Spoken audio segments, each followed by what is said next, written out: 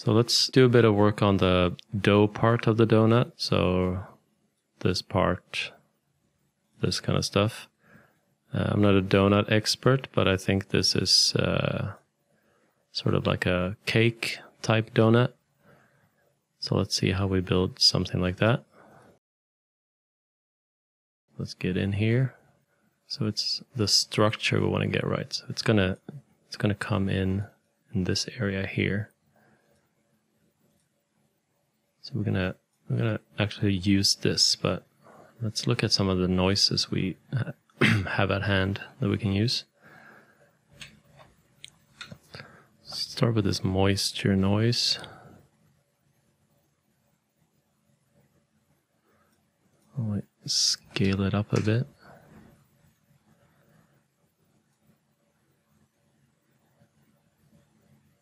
We will use a directional blur.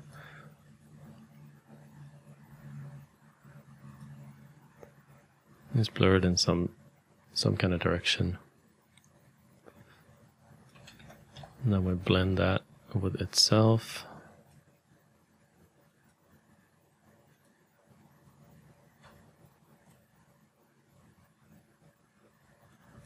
We'll run this through a histogram scan.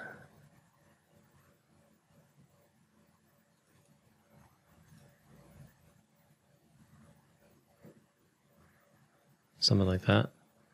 So we're trying to create some of this patchiness here. So this is a little bit darker and this is a little bit brighter. So we just need a noise that represents some of that. Can run this through a non-uniform blur.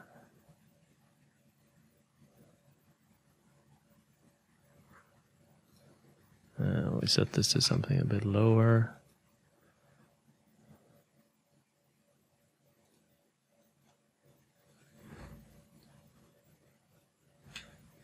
We'll do another non-uniform blur after this. We invert this one. Just so we start, here we have from white to black, but inverting this one, we start actually filling in these in-between shapes here. But we set this to something a bit lower.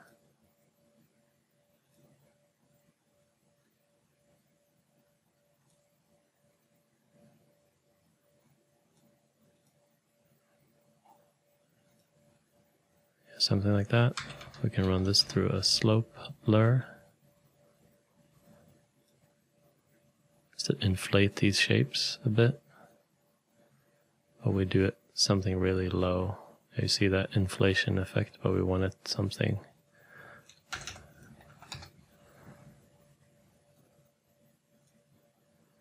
low like that.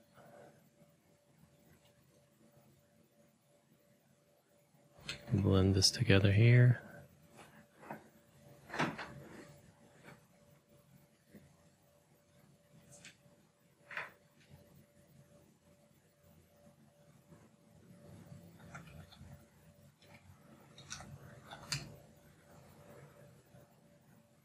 Actually here we're just, if we hold shift on the keyboard, we just connect this one like this, and we can hook this one up like that. So we're just looking at the structure right now.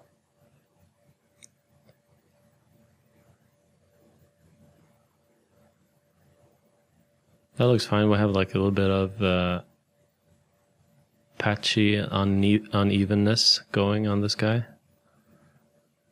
But we need a little bit of a detail noise as well on here. So we do let's do a black and white spots. Let's try this too. It's a little bit, if we look at it from this view, we see the sort of cloudy shape on here. So we want to even that out with a high pass grayscale. Yeah, you see the difference there.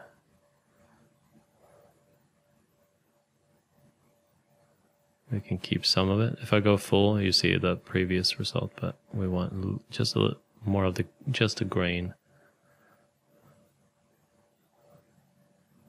And we can hit space here to remove that tiling effect.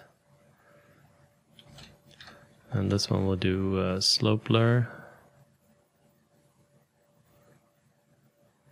And crank this up.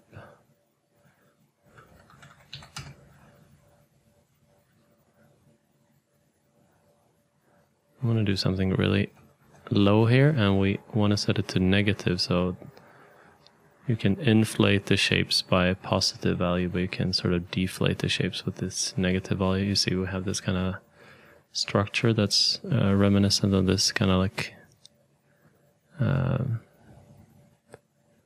type of pitting on here. Let's blend this on here. Perfect. Let's just do an overlay instead, and we'll tone this down a lot.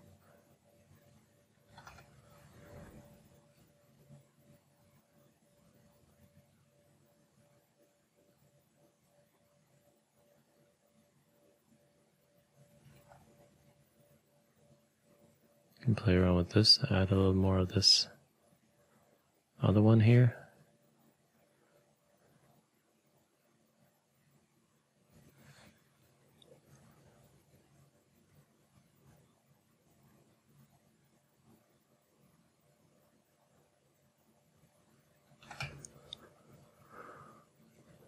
Totally just eyeballing here.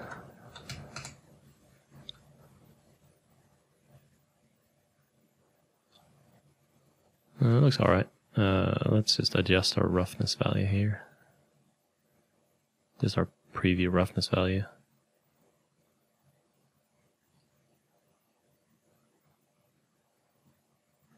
We do have the same problem here, like where stuff looks good here on the outside, but on the inside, you know, it gets squashed, but you won't see it that much.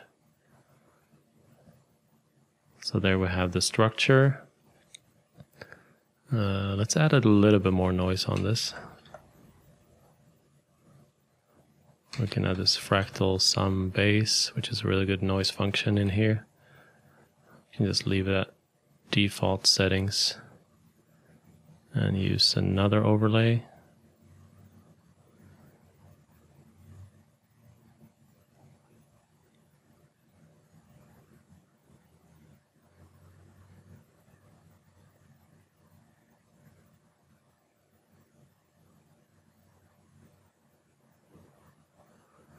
Yeah, it looks pretty good.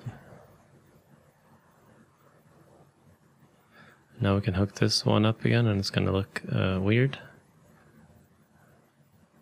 We don't want structure where we have our icing. So we'll do a non-uniform blur here. Sorry, it should be here. And we will use this blur mask again.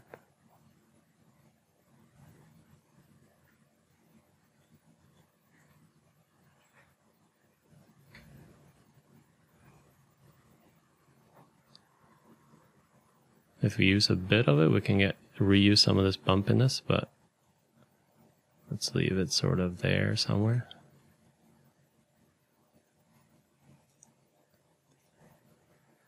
And maybe the icing is punching out too far.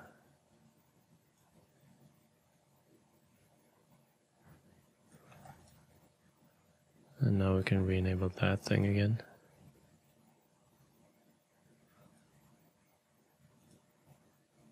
Let's try using this as a mask instead. We'll use a histogram scan.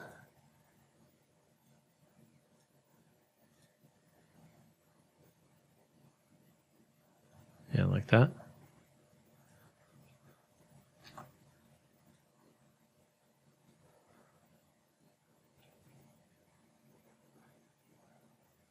Looks pretty good. Let's just do another blend here.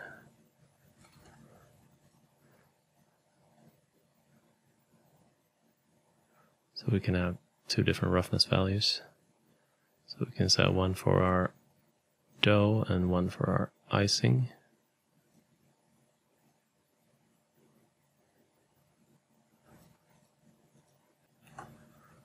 Looks pretty good. Now let's just organize the graph a bit here. Just add a frame. This is our dough. Put that somewhere up here.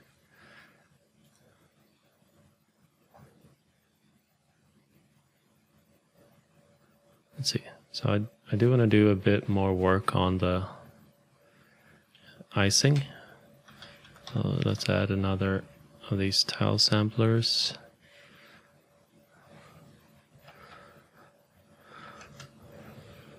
We'll do 1 and 96.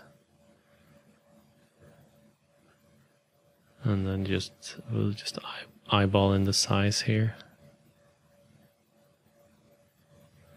Something like that. And we do a disk. And set the scale to 1.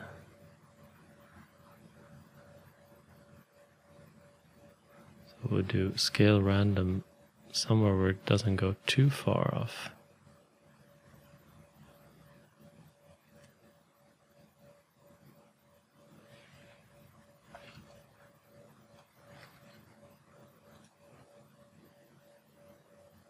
Do a little bit of scale random.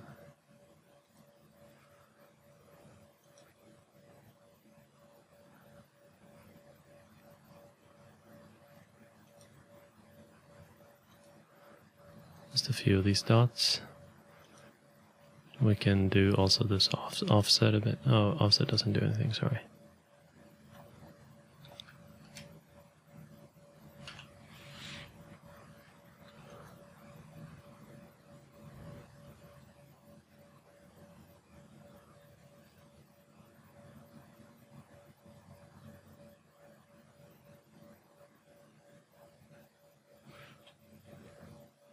Yeah, something like this.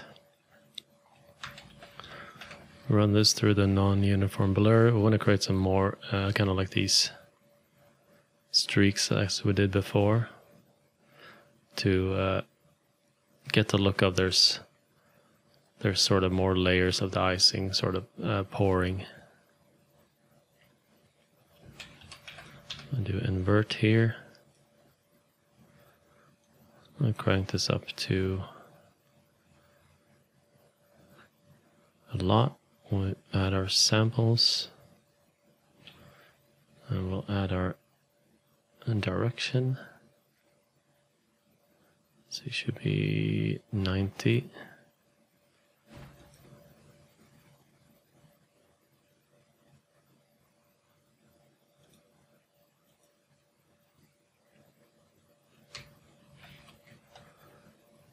Just tighten this up a bit.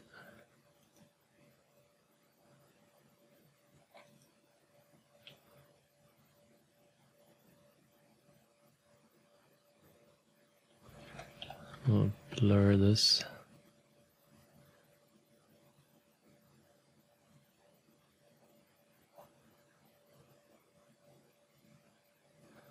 And this one will just blend on top of our this part here.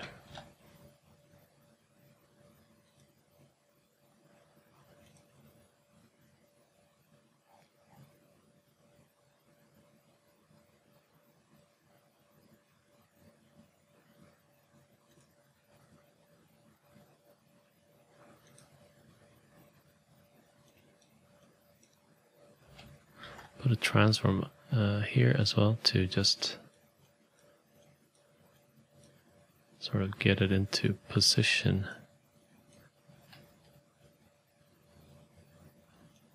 We want most of the effect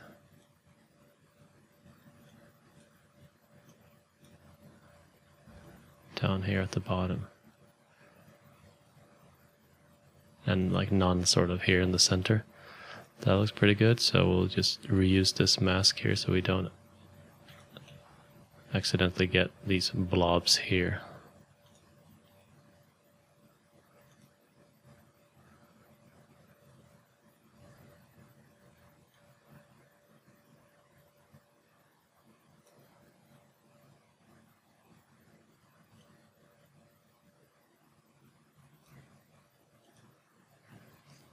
That looks all right.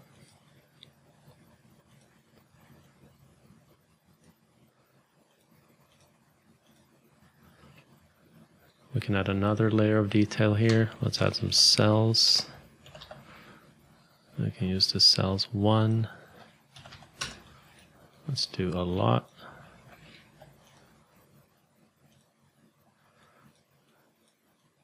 We'll just soften these with a blur node.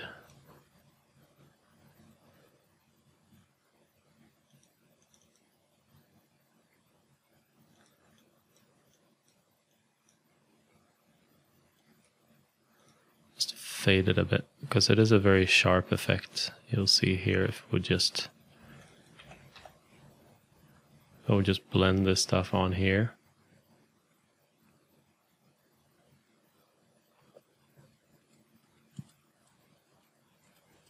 Using subtract, it's way too sharp and like mathematical.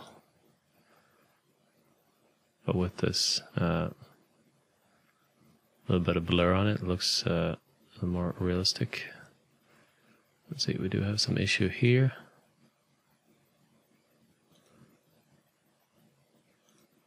Let me see where that comes from. It's apparently in this blur node here. We just need to set, I think this guy here doesn't tile, which is forcing this one to no longer tile. So we'll just set this one relative to parent, and now that issue is gone there. Back to our little crackling effect here. Oops, that's not what I wanted. I just want to move that node. And we can put a warp on this. And just add a little bit of a Perlin noise here.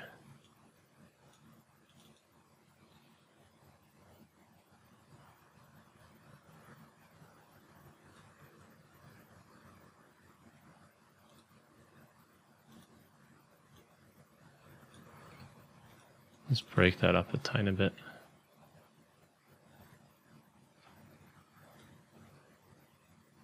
We could also use this one. Well, let's just exaggerate first to see what that is doing. I think that might be better even.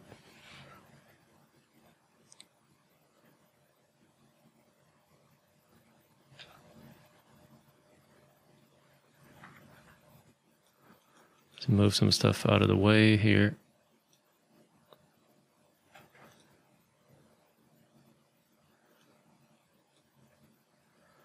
The only thing I want to add now is a few sprinkles. Maybe just tone down this effect a tiny bit.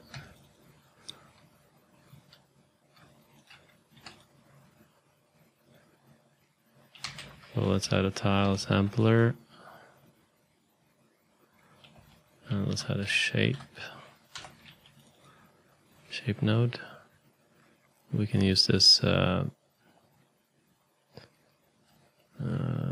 see, where is it? Capsule here.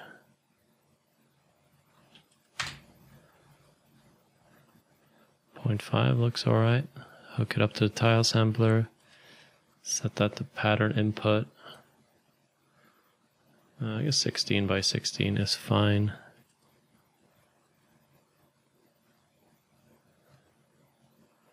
Do a bit of position random. 0.3 is typically good.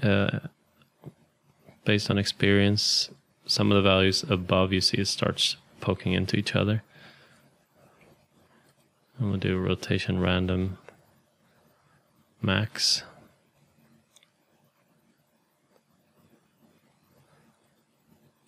And then we want to use, create a mask for this. So first, let's just blend these on.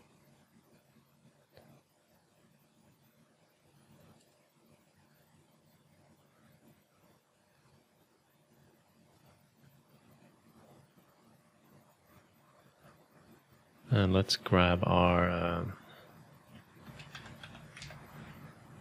non-uniform blur node. And we'll grab this blur node up here. Doesn't really matter which one we grab. So we set this one from above, actually from below.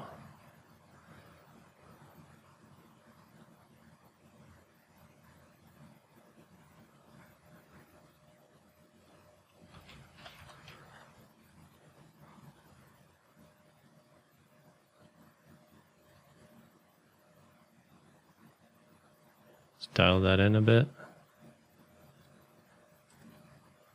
Now we hook up the mask. Let's see, mask map threshold.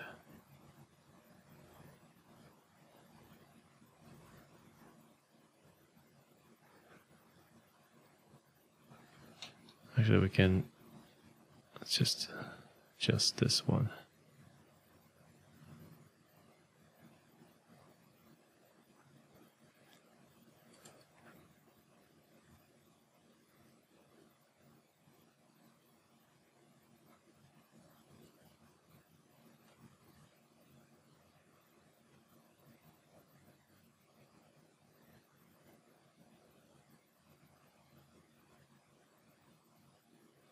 So this asset was a little bit of a gimmick asset. Obviously, a tiling texture on a donut will get, a little bit bigger sprinkles here on the outside and smaller on the inside, but we can sort of dial it in with this mask where they show up.